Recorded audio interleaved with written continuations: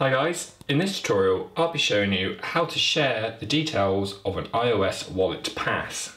Now Apple Pay plays a big part of the wallet app experience, but can also be used for so much more, the wallet app that is. It can also be used to store passes, so things like hotel links, boarding passes, travel passes, any of those sort of things. There's a lot of apps nowadays that allow you to integrate your passes directly into the wallet app. Now, due to this, you'll want to be able to stay on top of them and manage them, and in some cases share them with friends and family, especially if you've got one pass between all.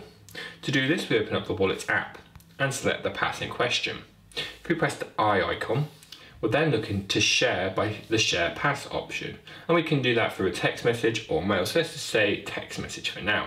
And what you can do is, you can type the name of the person you want to send it to, blah blah blah, let's just type a random number, and automatically the booking will be taken. Once it's sent to that person, they'll be able to click on that link and download it and use it for themselves. It's as easy as that. And that is the basics of how to share a pass from the iOS Wallet app. Thanks for watching.